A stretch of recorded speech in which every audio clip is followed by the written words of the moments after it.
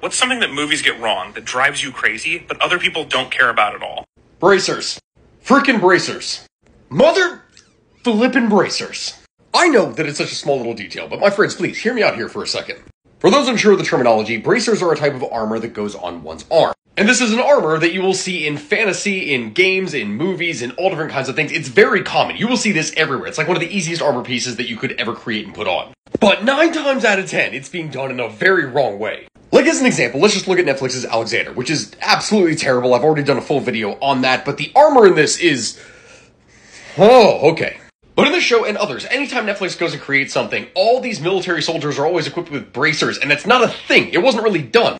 Bracers are a type of armor that was specifically meant for protection for archers. Like, that was the whole point of this equipment. What they are confusing this with is the vambrace, which was meant to protect the forearm, but that is something that even then was not used for every type of soldier.